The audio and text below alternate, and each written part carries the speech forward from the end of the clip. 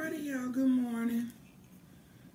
This is not my normal time that I go live, but I'm doing some research, and I was gonna actually write a blog about it, but then I was like, let me just do a video, because sometimes when I'm doing research and it's so in depth, it's just a lot that you're trying to get out to the masses. And what I have learned over the years of doing this is not everybody enjoys reading. So I found that when I put good information out there in the form of a video, more people get the knowledge, because not everybody's going to stop to be able to read all of the stuff that I want to put in a blog. So, if you don't know who I am, I'm ShaRonda Parker. I'm the owner of the PPG store. And basically what I do is I specialize in sexual health and wellness. Some people call PPG an adult toy store. I call PPG a sexual resource center, because we give out a lot of information. Not only do we help people in the bedroom, but we also help women to feel more confident and to kind of boost their esteem when it comes down to the way they feel about themselves and in the bedroom. So I'm going to give everybody a chance to log on, because I know that this is not the normal time that I go live. My live days are Mondays and Wednesdays, but because I had so much good information and I was excited to get it out to you all, I decided to do a live video so that you can like and share and send this information to people. And I am going to try my absolute best to keep this video as clean as possible, to not use any vulgar language, because you know I will go there with my mouth. So I'm doing some research on, I'm doing a lot with sexual health and wellness right now, but I'm doing a lot of research on douching and women being self-conscious about the way their body smells and all of this kind of stuff. So I decided to start doing some research on douching, okay? Because this is a practice that has been going on well before my time, well before my grandparents, great-grandparents. And a lot of times we wonder, you know, why do we do some of the things that we do? And why do we feel like it's right? Because even though the doctor tells us not to do it, so many women still do it. Even though the doctor tells you how unhealthy it is for the vagina, so many men look down on women who choose not to douche. I have heard men say, my grandmother did it, my mama did it, but this woman here don't want to do it. If it worked for them and them and them, what makes her think it can't work for her? She just nasty. No. Okay. First of all, let me say this here. Douching is something that people didn't douche for a fresh feeling. That's not why people started douching. Okay. People started douching because they felt like it was a form of birth control in the ancient times.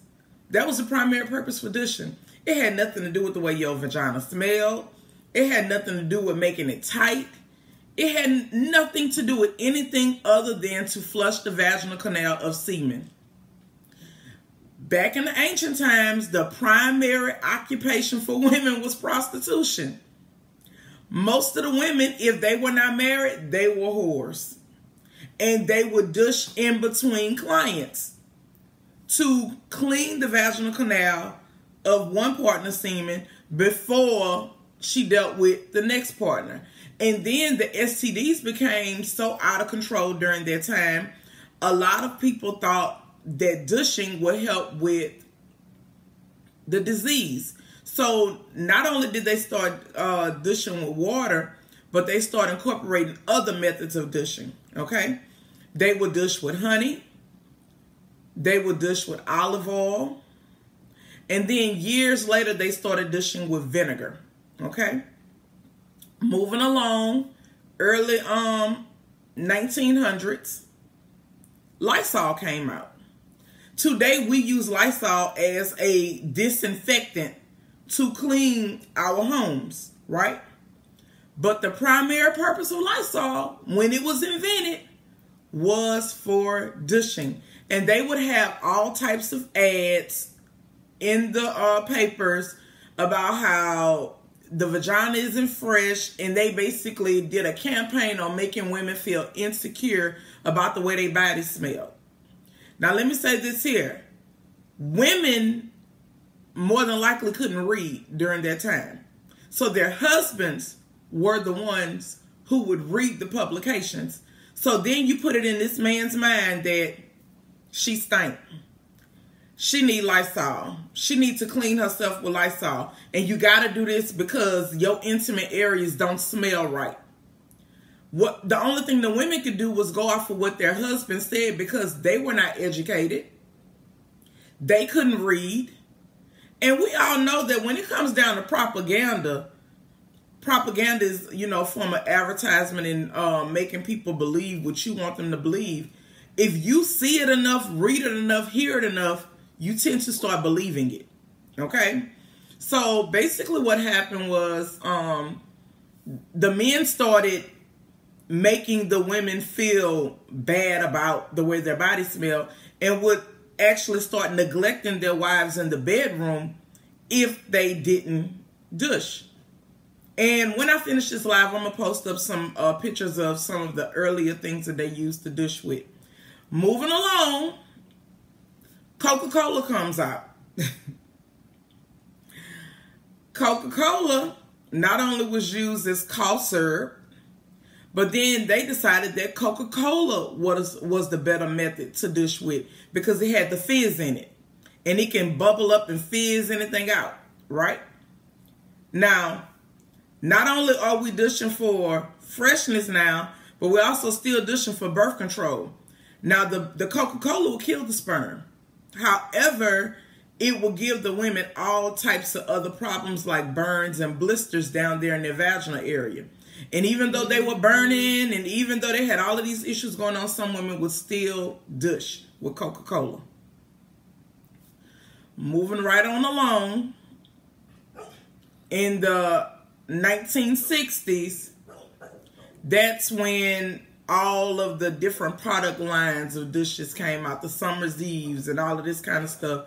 And they basically ridded the Coca-Cola product and only made it for our refreshments and no longer used for cough syrup, no longer used for douching.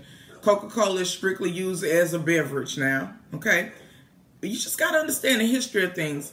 Summer's Eve comes out and it was strictly about smelling fresh. Your vagina smelling like flowers. Your vagina smelling like roses and lilies and all of this kind of stuff, right? So then these men get this misconception that this is what the intimate area is supposed to smell like. But what happens is you have other things that start to increase, whereas women start to get all of these vaginal, you know, there were diagnoses for it then, the bacteria vaginosis and just all of the yeast and all of the different things that can come along when you are disturbing your natural pH balance, okay? I remember when I had Gabby, my grandmother told me, she actually went to the store and bought the concentrated Lysol. The one with the yellow label on it, the brown bottle. And when I had Gabby, she ran me some bath water and she said, sit in this and soak. And she had put the Lysol in the water.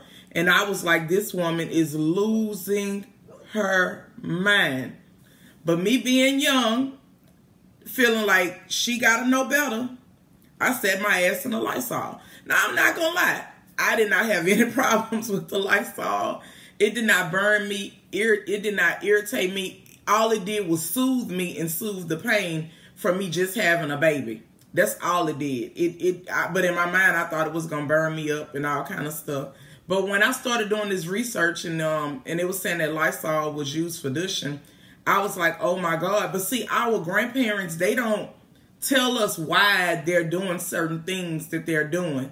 They don't tell us all of these remedies and all of this kind of stuff. Like, we got to do the research for ourselves. Now, I healed up just fine. The cut healed up just fine. everything healed just fine, you know, with me soaking in that Lysol. But when I started reading all of this information, I was like, wow, you know, I didn't even know why she chose Lysol out of everything, you know, for me to soak in after childbirth. I just think women have become so self-conscious of the way their natural body smells. I have women that are literally shutting down in the bedroom and not being intimate with their spouse because they don't like the way their body smells. They don't like their natural musk. When you are having sex and you start sweating, what you think gonna happen? The room is gonna start to smell like sex is in the air. Now, it should not be anything loud or offensive or anything like that. And some women's bodies are stronger than others, right? But the same way our body give off these pheromones, you don't think that when you're being intimate with this man that his body is giving off natural pheromones? Yes, because he's sweating and he's perspiring in all of his intimate areas as well. So he's sweating too. His body giving off an odor too. So I want people to stop overthinking sex. I want them to start just embracing each other and enjoying the moment and stop worrying about what something look like. I have women that come in and they don't like the way, oh, I don't like the way my vagina look. I don't like the way it look. Baby, everybody, you keep trying to compare yourself to a porn star. She done got all kind of stuff altered. All kind of stuff. They doing bleaching and all kind of stuff to make their areas all pretty and pink like that. But you are a natural woman. You're not investing in your body like that because you're not on camera. Come on now. Hush your mouth up. Go sit down. Go sit down. I'm talking to my dog outside. So all I'm saying is just learn to enjoy the moment, enjoy each other, and start having more of a mental connection so that when you get together, the physical connection, you know, it's not a problem with it, okay? 1 second, child, because I can't concentrate with all this here. Get back. Go.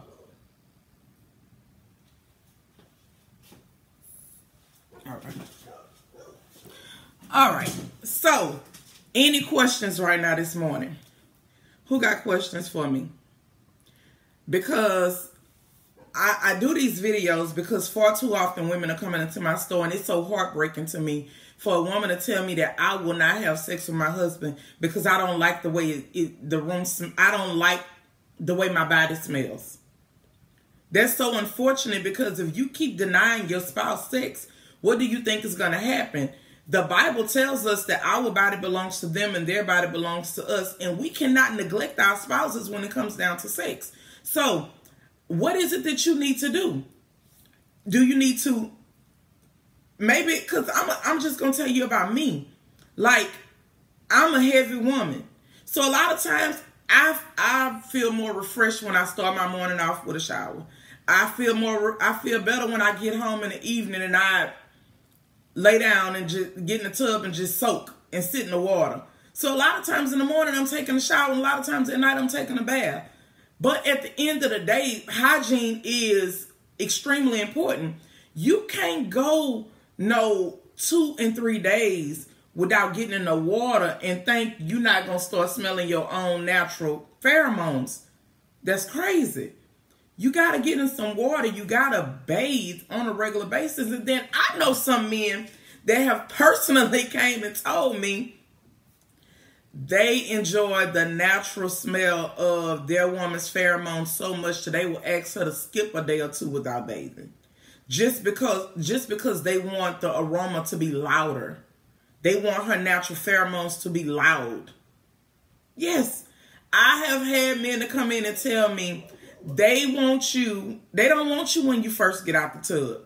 They want you to walk around for a couple of hours and let your natural pheromones kick in. They don't want it fresh out the water. They want to be able to smell you. I've had men to tell me that they would rather deal with their wives when they come from working out. They want it sweaty. So I'm saying all of this to say everybody's preference is different, okay? Let's see. My grandma always said being plus size, she would bathe with bleach, ammonia, Lysol periodically. She didn't do it daily, but she said she did. She did it here and there. Honestly, it's refreshing. Okay, so let me say this here. All of those things that your grandmother named, people use what they had back then, right? I have heard of women putting a cap full of water in men's bath water, men that work hard jobs, talking about the bleach. They put little capfuls of bleach in the water to open up the pores and to clean the skin and all of that kind of stuff. But a lot of those things, we use what we had back then, y'all. And those things were very harsh on our skin. You know, ammonia ain't nothing to play with. You ever smelt that? Like, ammonia is very strong. And, you know, like I said, my grandmother put Lysol in my water for me to soak in after I gave birth to my baby. I didn't know any better. And I'm going to be honest, it was very refreshing and it did not burn me at all. But we want to try to stay away from those things because we know that the vagina is a self-cleaning or it's a self-cleansing organ. We don't need to cleanse it. All we need to do is clean it with plain soap and water, and then even be mindful with the soaps that you put up there. Let's see. Let's see. Girl, hell no. Know your ass gotta hit some motherfucking water twice a day. What? I have OCD. Oh, okay. So she was just basically saying she bathed on a regular basis because she have OCD or whatever. And y'all know in Louisiana, it's different here. We got real summertime heat and it's humid. And we have to get in water like we have to bathe. We have to stay on top of it because we can bathe right now and go right outside and we perspiring. Just because of the elements in the air. Yep, I know. That's right. Ivory is a good soap. Yeah, for some people like Ivory. Some people like Dove. Some people like Dial. It doesn't matter. Just use what works for you. That's all I'm saying. Use what works for you. A lot, like I just really want to do this video because a lot of men, they have a tendency of not knowing about the woman's body, but want to tell a woman what to do with her body. Okay. And when a man come to you and he tell you about what you should be doing or what don't smell right or what don't, as long as you going to the doctor and you getting your annual visits and they telling you you STD and STI free, you do what your doctor tells you to do. You don't need to do what your man tells you to do because guess what? He ain't about to let you tell him nothing to do with his dick. A lot of them don't even need to be having no more children, but let you tell them they need to go get a vasectomy. They'll tell you a lie. They ain't about to go and do no damn vasectomy for you. So my point is they not about to go and do shit for you when it come down to their male parts, but they expect you to do everything that they feel like you should be doing. I have had men to say that they done dated women and went in their bathrooms and opened the cabinet up and if they ain't see no douche there, they automatically felt like the woman was nasty. You can open up any cabinet up in here, you're not going to find no douche. No. Not doing it. I learned years ago, and I trust what my doctors tell me. They are the professionals. My husband is not the professional, which my husband was there when the doctor said this is not what should be happening. And he said that day, you don't need to do that anymore because she told you that that's not healthy. But we do things because we don't know, because we haven't been educated. So that's all this video was about this morning. Y'all absolutely love. If you know me, I love history. I'm good at math, but I love history. So I do a lot of research with the history of sex and why we doing some of the things we doing. And I just found it real interesting to find out that women were douching with honey and douching with olive oil. And you know, olive oil and even aloe vera are really good sources of natural lubricant. If you got an aloe vera plant, you know, it's nothing wrong with taking the whatever you call it when you pop it and it's that slime. It's nothing wrong with taking it and putting it on the vulva. It basically helps, you know, keep it healed and keep it tight and right and all of that kind of stuff. So it's a lot of natural things out there that you can do. But that kind of concludes my video this morning. And I just want you all to like it and share. share, so we can get this information out. Because I kept this video clean on purpose because I want you to share it. Because we got to get people informed.